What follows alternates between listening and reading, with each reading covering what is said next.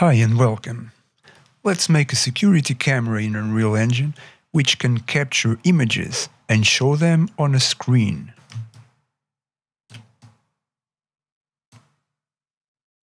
I am using a level downloaded from Unreal Marketplace. This one, Spaceship Interior Environment Set. It doesn't really matter what level you use. I just loaded this one because it looks cool. So I have the level and I have two meshes. This is one of the meshes and this is the other mesh. So this is the camera body, this is the camera base. If I drag the mesh to the level, you can see this is how it looks. Okay, I'll put a link in the description for you to be able to download these models. I also have a few textures here. I'll use them later. Okay, so what we want is the camera to be able to capture images and project those images onto a material, a screen in this case. And we also want the cameras to move. So, to start, let's create a blueprint for the camera. Right-click, Blueprint Class Actor. And I'm going to call it Camera BP. Open the blueprint. So, let's add a component. Static mesh, because we want to be able to open both meshes inside the blueprint. So the first one, it's cam body.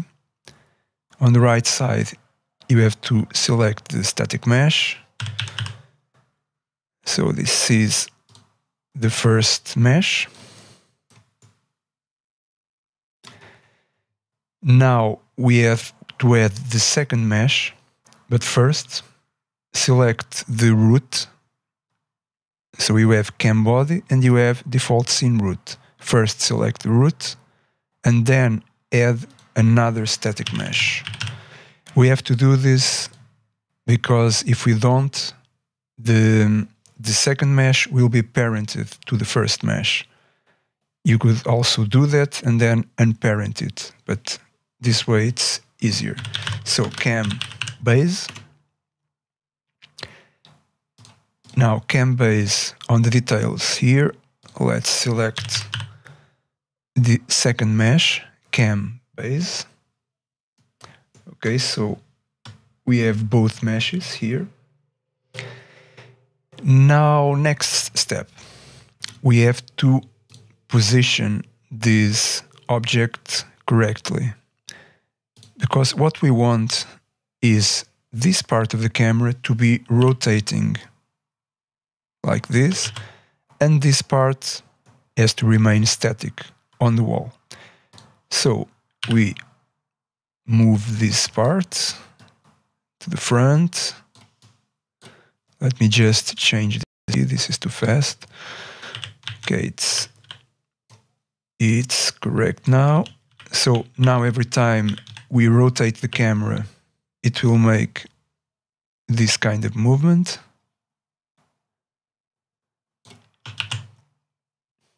So the camera is correct now.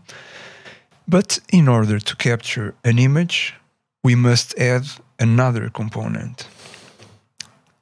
We have to add a new component parented to this object, so that it rotates with this object. So first, select the camera body, and then add a component. Search for Scene Capture Component 2D.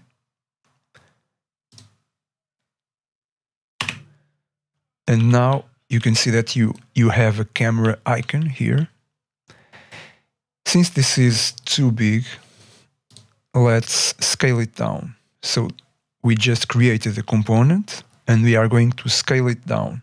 So on scale, let's make it 0.1. Now move it to the front of the mesh and rotate it 90 degrees. Okay, let's move it here to the front, somewhere around here. This is the component that will capture the images. So now you can see that it's parented. If I rotate this mesh, the scene capture will rotate along with it. And that is precisely what we want. So this is in place. Let's compile the blueprint. And now the blueprint is ready to capture images. But we still have to make a few additional steps.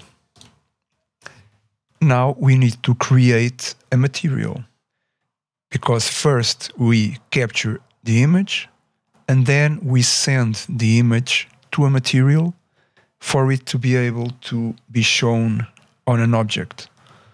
So the material will include the image, the captured image. So right-click, material, and I'm going to call it screen matte. This will be the material of the screen, of the TV screen, of the monitor, anything you want. So double-click the material.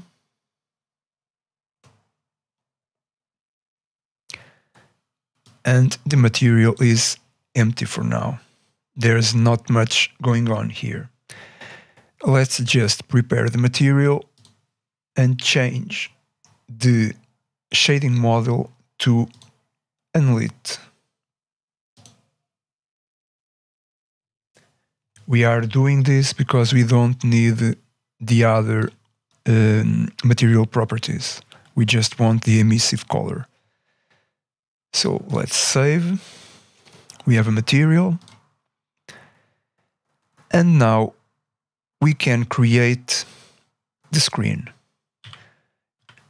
I don't have a model for a screen right here, but we can use a default Unreal Engine plane.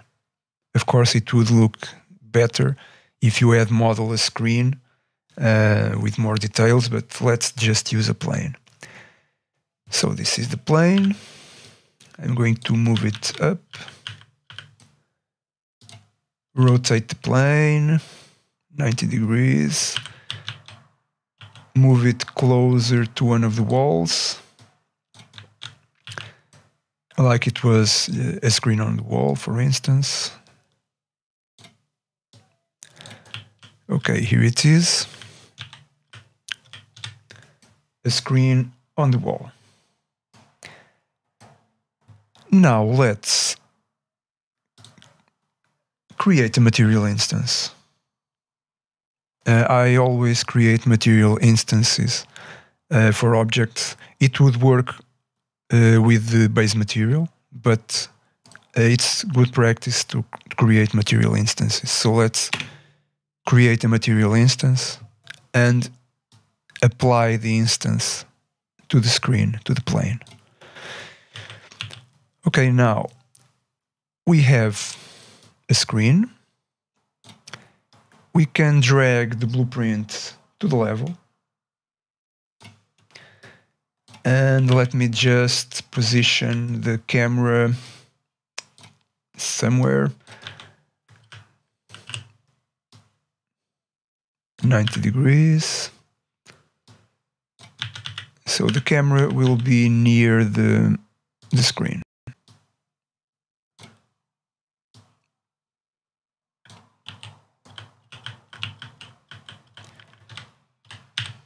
Okay, near the wall. Okay, right here. So the camera is on the wall, the screen is over here, but there is no image yet. So there's one additional step we have to take. We have to create a special kind of texture called a render target. So right-click, Materials and Textures, and render target. So right click, materials and textures, render target. And I'm going to call it RT. Now I'm going to move this texture to the material. So drag it to the material we have just created for the screen and connect the texture to the emissive slot and save. So let me just explain this once again. We have created a special texture. We have inserted the texture in the material to the emissive color. So once this texture becomes an image, because right now it's just black, the texture will be emissive and will be shown on the surface of this plane. Now we just have to tell this component to capture the information to that specific texture. So let's go back inside the blueprint, select the scene capture component 2D, and here on the right side in scene capture, let's point it to the RT render target we have just created. So now we are saying that the scene capture component 2D must capture the information to this specific texture. And now compile. Okay, you can already see the image showing here on the screen. It's rotated, so let's correct this. Okay, I think it's the other way around. So as you can see, the camera is already capturing something. Let's move the camera around. You can see that the image is updating. And if I rotate the camera, let me just turn on snapping. If I rotate the camera, I can see the image updating in real time.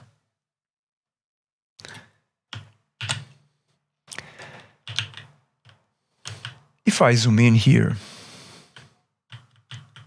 I can see that this image is very low resolution. And this aspect ratio is not the greatest one, it's square. Usually screens aren't square. So let's change these things. First of all, let's change the aspect ratio of the plane. Right now it's square, but let's make it 16:9 like most of TVs nowadays. So scale in X, 1.6.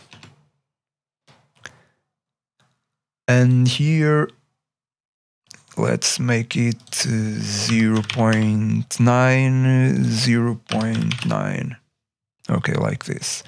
1.6, 0.9, 0.9.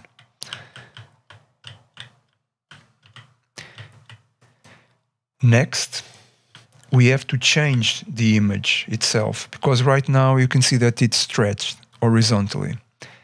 So let's go to the render target. Double click the render target here. And here it is. You can see it right now, but look at the resolution. 256 by 256. Let's make this Full HD. So this is Full HD resolution. Let's save. Now it looks much better. Higher resolution, correct aspect ratio. Of course, this may impact performance a bit. You have to be careful with it. It's still updating. everything seems fine. So the next step will be giving the camera some movement. I don't want the camera to be static, I want it to rotate over time. So let's go to the blueprint again. Okay, sometimes this happens.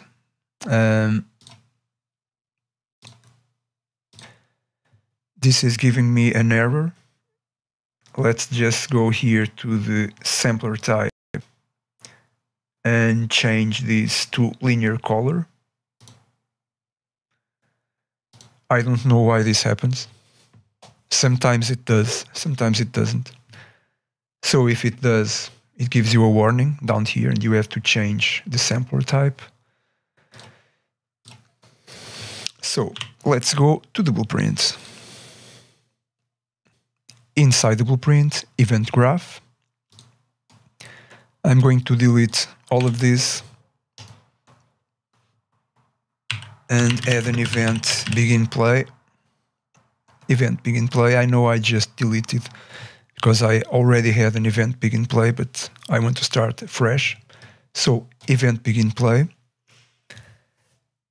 And now I want to add a timeline. So drag this, add timeline, and I'm going to call it camera movement.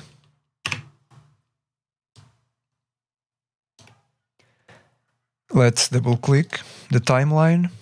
It doesn't have any track, so let's add a float track. And I'm going to call it rotation. I want the whole animation to last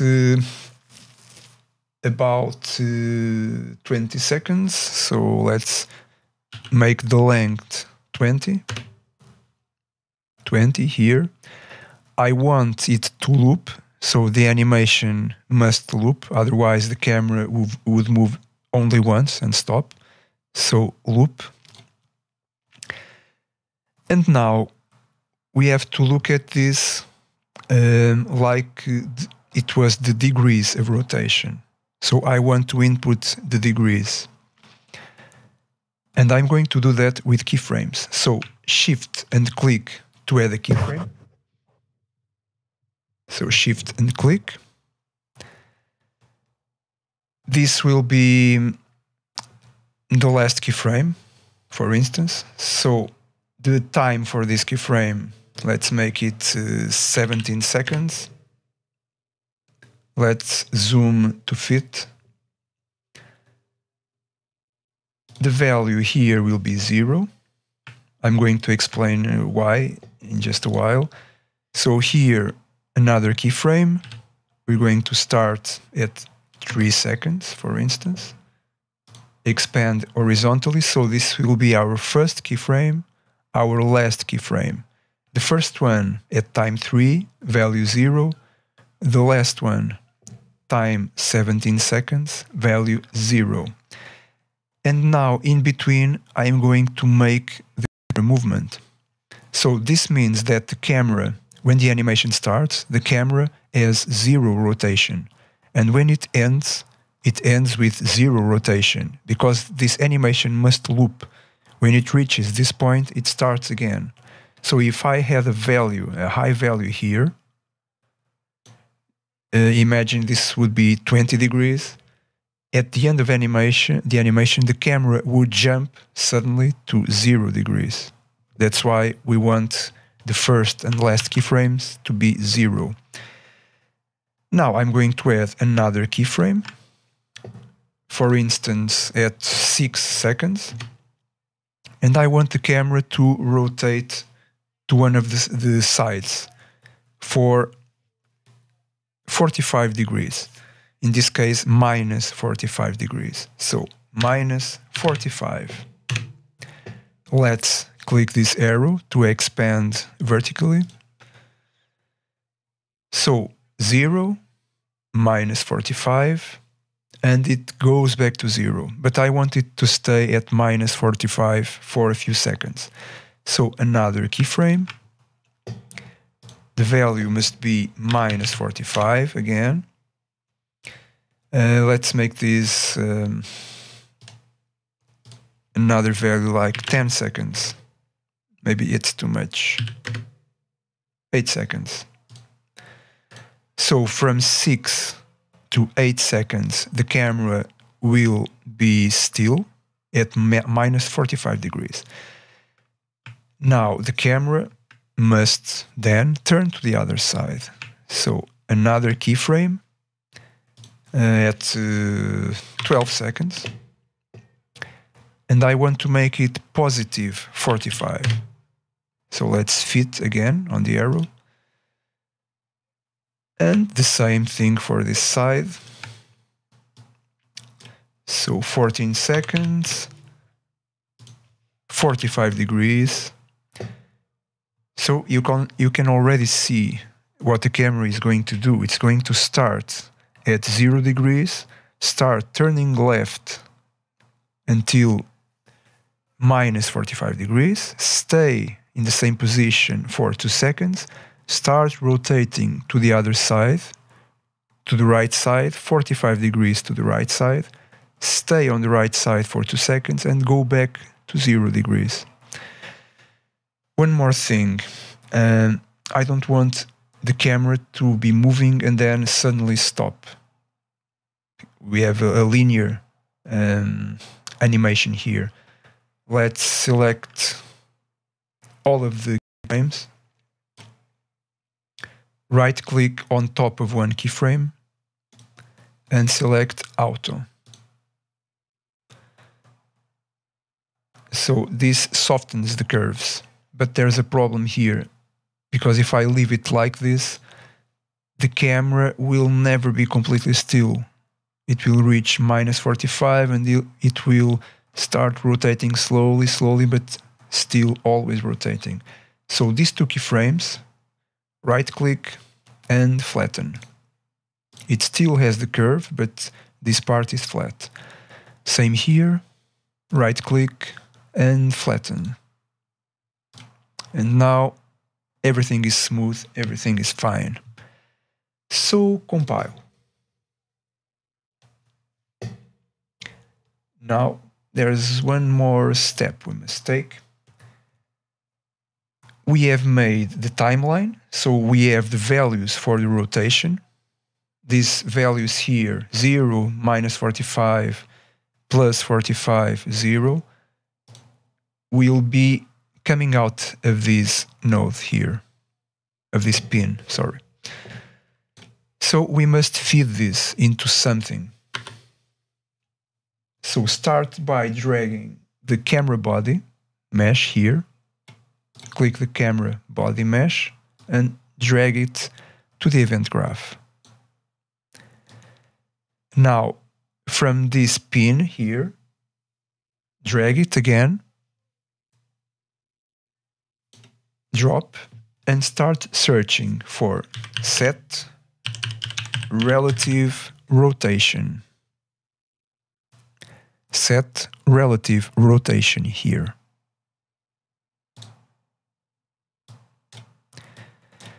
This means that we want to set the rotation of the camera body. That's why we first dragged the camera body here and only then we inserted this node. So let's drag this here. We must connect everything in order to keep things going, things playing. Now we have to insert this value here on this node, but you can't really see a way to insert it. So first we have to go here with the cursor, right click and split struct pin. Now you have green pin here and green pin here. Since we want the rotation in the vertical axis, Z, we must connect the rotation here to the new rotation in Z.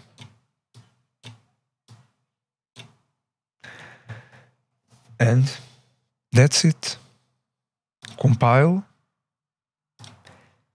Let's go back to the level and see if everything's working.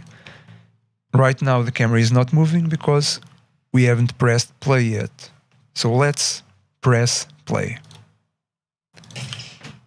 Okay, I'm pressing play and you can see the camera is rotating and the image is moving. I'm going to make this full screen. So the camera is rotating, the screen is updating, the camera stopped for a while, it's rotating again to one of the sides, so this is minus 45, it's going to positive 45 now, stopping for 2 seconds and going back to 0. I moved the camera and the screen to a new position. And let's look at the screen. Right now it looks nice, but maybe too perfect. This material, it looks like just an image, not very interesting. So let's make things interesting. Let's change the material. So, like I said before, this is a very, very basic material, unlit, with a single texture in the emissive color. So I have two other textures here, this gradient and these screen lines. So let's grab both of those, drag them to the material, drop them, and let's try to make something more interesting, like a low quality screen. So first I'm going to start by mixing this texture. So this is the texture. Mix this with this. Let's try with the overlay. So right click, blend overlay. This is the base, this is the blend. Let's see how it looks.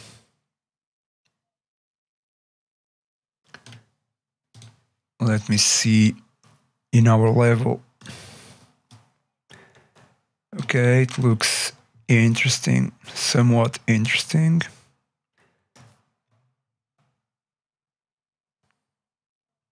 Maybe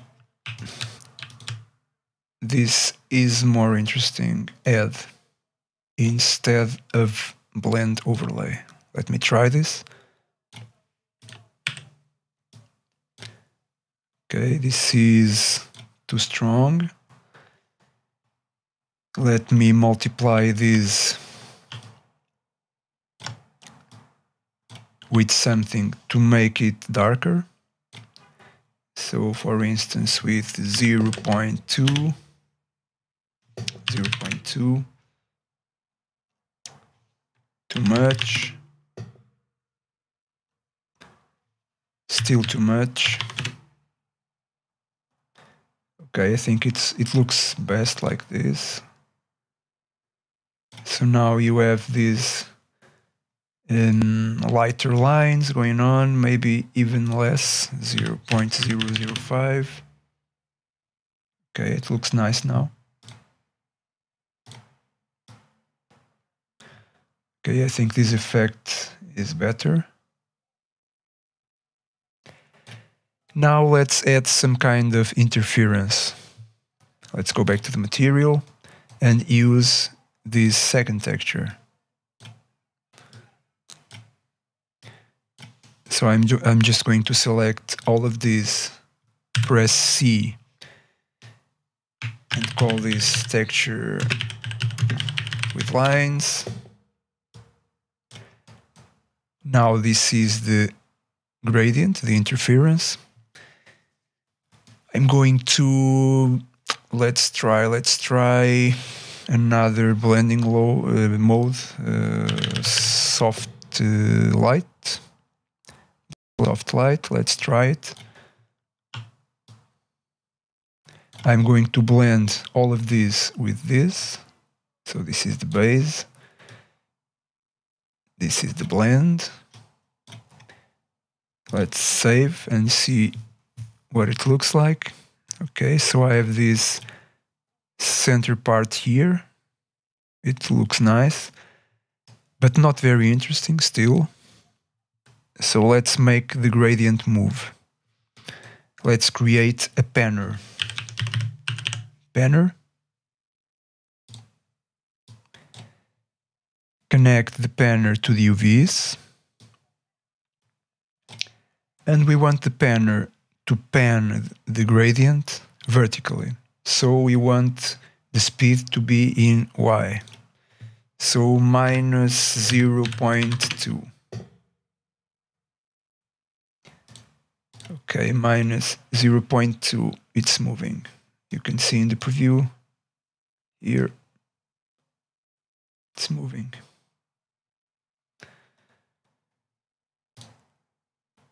Save. Let's see the effect. Okay, I think it looks nice.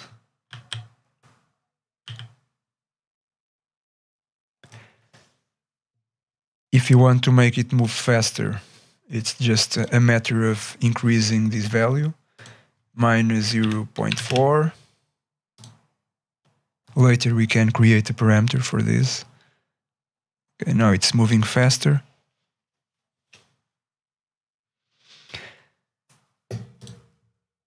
Now there's still more we can do. Press C here. This is the interference.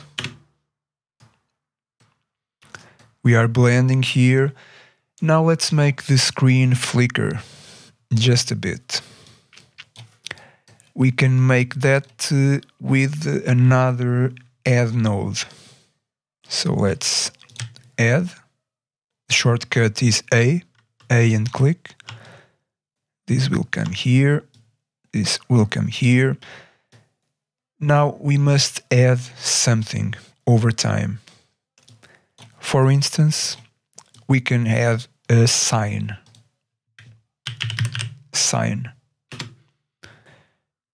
This node will give us a changing value over time. It's a sine curve. It goes from -1 to +1 and back to -1. So it's just a sine wave. Let's add a time. Right-click time here. Connect time to sine.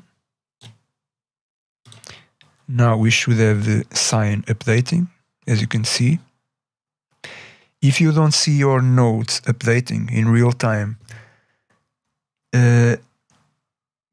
turn on live nodes and live update. So click here and here to see everything updating in real time. So this is the first sine. So let's try and see how it looks. We are adding this. Okay, it's too strong. It's obviously too strong. So we can try to multiply this with some kind of small value.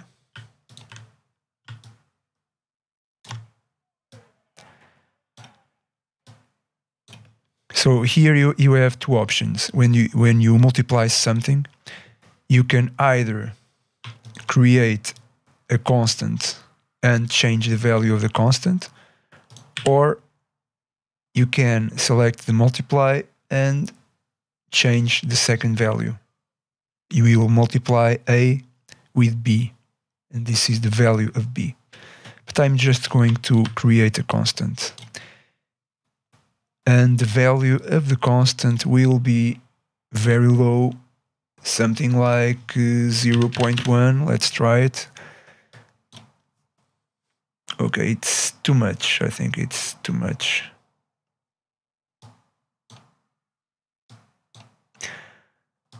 Okay, I see I've made a mistake because I am adding, but the sign starts at -1. So if I add -1 here, sometimes this will go completely black. I forgot about that.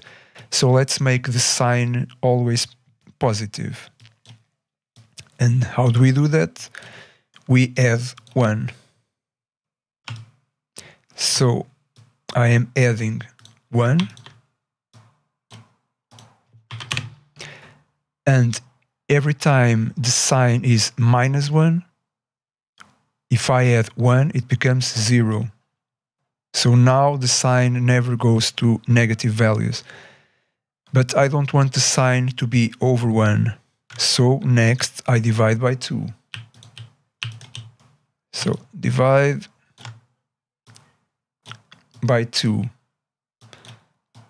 By default it's already dividing by 2, but to make things more clear I'm going to connect this and change the value to 2.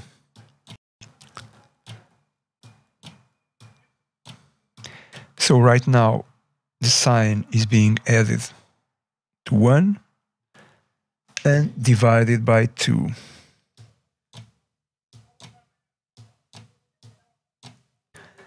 Add isn't giving me the effect I want.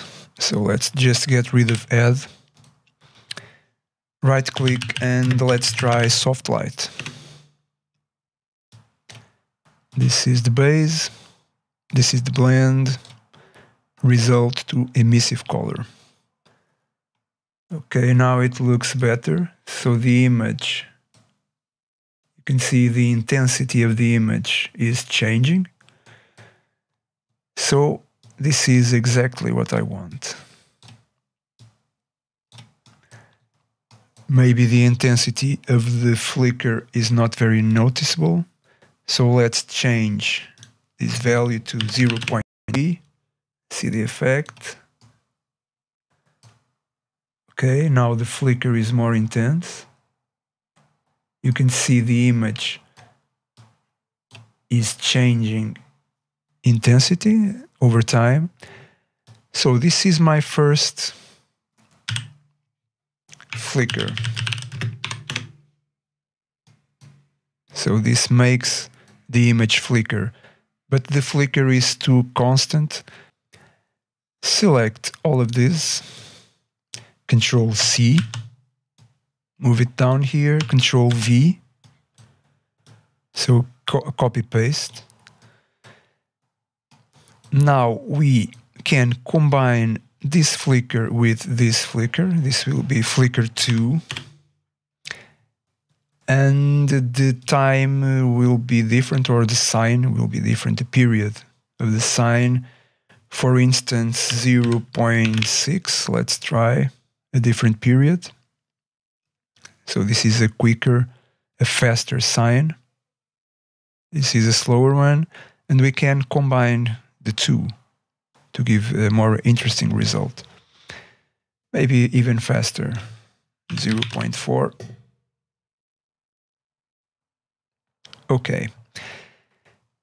Now let's combine both of these flickers and afterwards connect to this blend soft light. So I'm going to use a max node. A max means that only the higher value goes through, the higher of the two.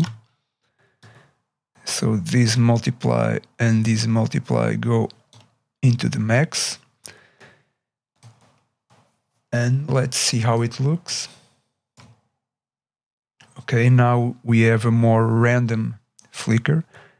I can increase the intensity because the effect is not very noticeable. Let's make both of the flickers 0.8. Okay, now you can see a lot more flickering. Let's see how it looks in the level. It's always important to check the level. Okay, you can see that there is a lot of flicker going on.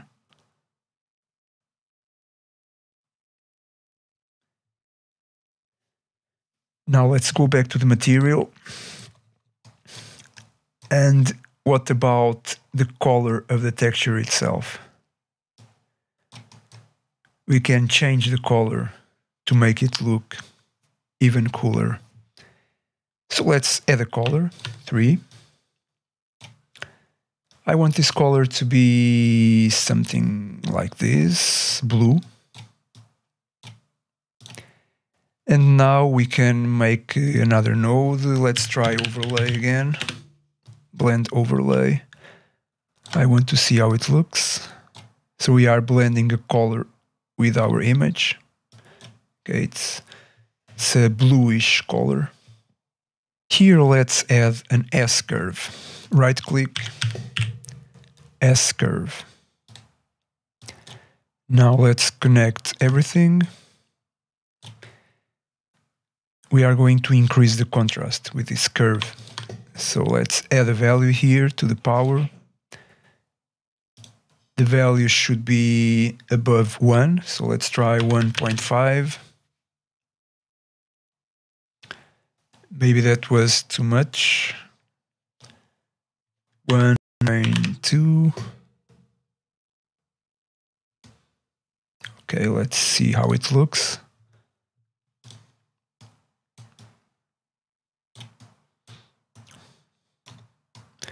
Okay. I think it looks fine.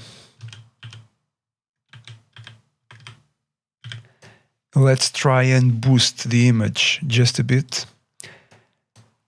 So besides adding the contrast, we are going to multiply the image with a value to boost it. Let's try multiplying by 3. See how it looks. Okay. Multiply by 10. Okay, let's see how it looks inside the level. I think it looks nice. Let me play.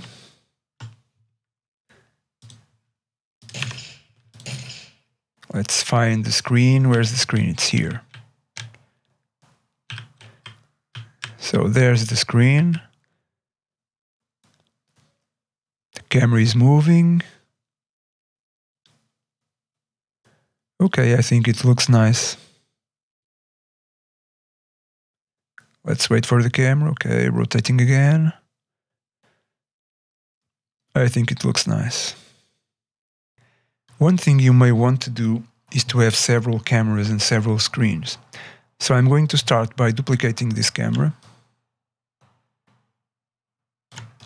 and move the camera to another room.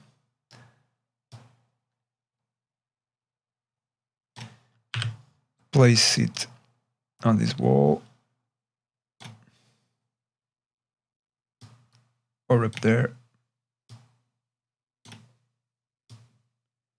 So this is our second camera. And now let's also make a second screen. So as you can see right now, both screens are showing the same camera. In this case, not this, but they are showing this camera. They are showing this room with all the orange pipes. But we want two different images. So we want one screen to show the image from one camera and the other screen showing the image of the other camera. So this is fairly simple. We just have to specify a new render target. So we already have a render target being used. We must create another. So you can just duplicate this one. So Control W to duplicate. This will be RT1. And this camera here, we are going to the properties of the camera. And here in components, let's go to the scene capture component 2D. And in scene capture, texture target, change the RT texture to RT1. So now this camera is capturing to RT1, and this other camera is capturing to RT. Now it's just a matter of changing the texture on the material itself. So right now both screens have the same material. So let's duplicate the instance. So this is the material of both screens. Let's duplicate the instance. Let's add the material to this screen. So right now this is instance 1 and this is our first instance. So right now these are two different instances. Let's go to instance 1. Okay, and you see that you don't have a parameter you can change in the instance. So we have to go back to the base material and say that this texture must be a parameter. So click the texture. So this is the screen capture. Right click and convert to parameter. I'm going to call it render target. The name doesn't matter. Save. Now we can go to the instance, activate render target and select the other render target.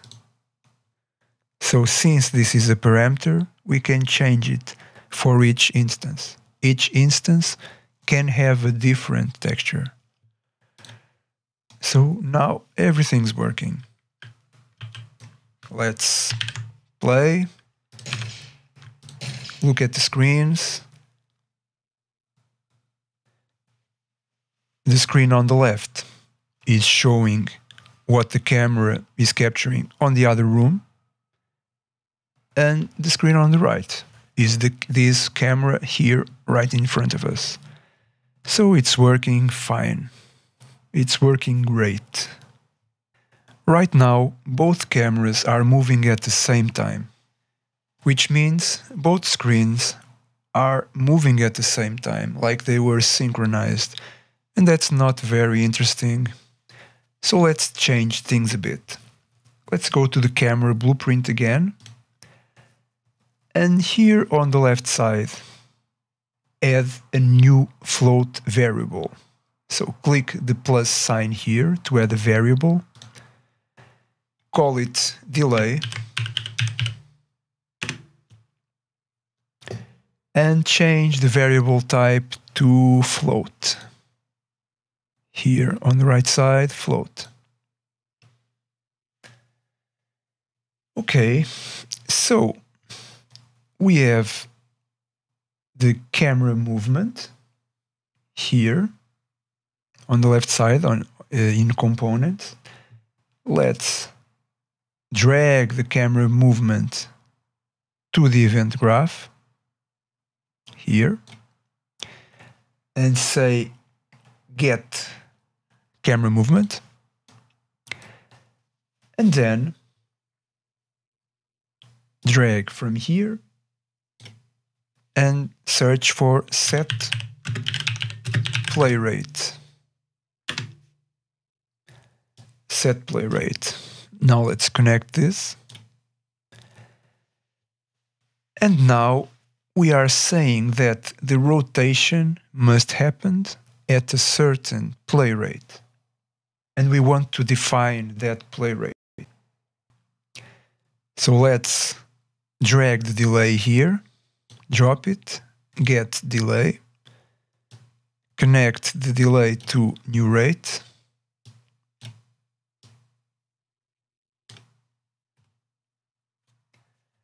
on the right side, let's enable instance editable, because we want to make this different for each instance.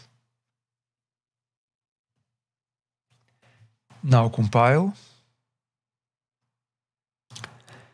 Select the first camera blueprint. I'm going to select this one in my case. And here on the right side, you will see a new parameter, a delay, which is the parameter we have just created. Let's make this delay 0.8. So it's less than 1. I'm making the camera move slower. Let's go to the other camera here on the other room. Select the camera. And the delay, let's make it 1.2. So this camera will be a bit faster. Let's save. Let's play and see if all of this is working. Okay, now you can see that the cameras are moving at different speeds. You can see that by the image on the screens. So they are not synchronized anymore, which looks way better. Now you can use this to make any number of cameras you want. Not just 2, you can make 4, 5, 10 different cameras using this method. And that's it. I hope you have enjoyed this tutorial and see you next time.